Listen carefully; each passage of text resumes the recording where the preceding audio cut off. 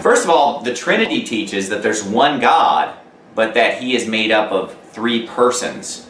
The Father, the Son, and the Holy Ghost, and that He has eternally existed as three persons.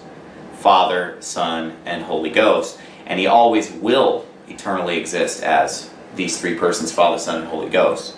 It says, was Jesus always a man? The answer is yes. Jesus was always a man. How do we know that? Because Jesus Christ is the same yesterday and today and forever. Now in John 1:1 we see in the beginning was the Word, and the Word was with God, and the Word was God. Jump down to verse 14. It says, and the Word was made flesh and dwelled among us. And we beheld His glory, the glory as of the only begotten of the Father, full of grace and truth. So Jesus Christ did not begin to exist in Bethlehem's manger. Jesus Christ is from eternity past. He is, He was, and He is to come. The Bible says, but thou, Bethlehem, in the land of Judah, art not the least among the princes of Judah, for out of thee shall come a governor that shall rule my people Israel, which has nothing to do with the point I wanted to make. What's that other verse about Bethlehem?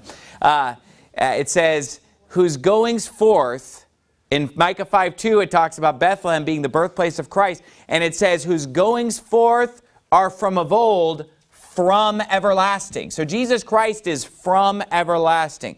He had no beginning, He had no end, He's not a created being. He is the Alpha and Omega. He is the beginning and the end. He is the first and the last. He was God made flesh.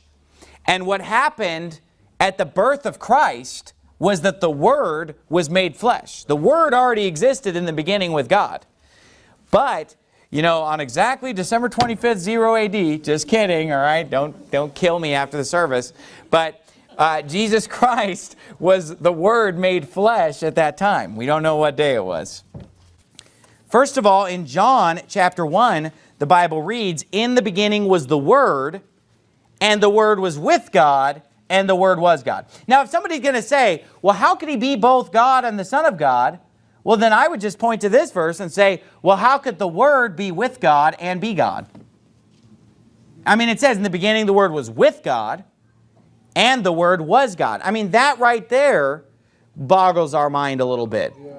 Just as much as saying He's God and He's the Son of God.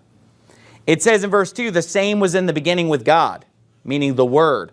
All things were made by Him, the Word, and without Him was not anything made that was made. Verse number 14, and the Word was made flesh and dwelt among us, and we beheld His glory, the glory as of the only begotten of the Father, full of grace and truth. Now look at Luke chapter 1, because the Bible tells us why Jesus is called the Son of God. Why is He called the Son of God?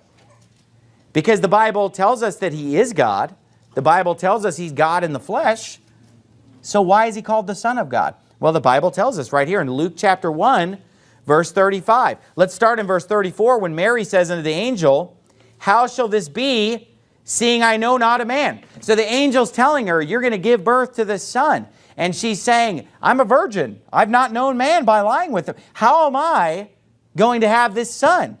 And the answer is given in verse 35. The angel answered and said unto her, the Holy Ghost shall come upon thee, and the power of the highest shall overshadow thee. Therefore also that holy thing which shall be born of thee shall be called the Son of God. Now this is a verse in the Bible that gives us the answer to the question, why is He called the Son of God? Because it says, therefore shall that holy thing which is born of thee be called the Son of God. So if you ask yourself the question, why is He called the Son of God? Here's the answer in this verse. Right. Yeah. And the answer is that He had no earthly father, but that He was conceived by the Holy Ghost. Right. That's why He's called the Son of God. So it's not that He's not God. The reason that He's called the Son of God is because when He lived on this earth, He was born of a virgin woman. So because there was no earthly father, you know, who's the father? Well, the Holy Ghost overshadowed her, and therefore that child was called the Son of God. So the fact that He's called the Son of God, by virtue of the fact that He has no human father, does not take away from the fact that He was God Himself.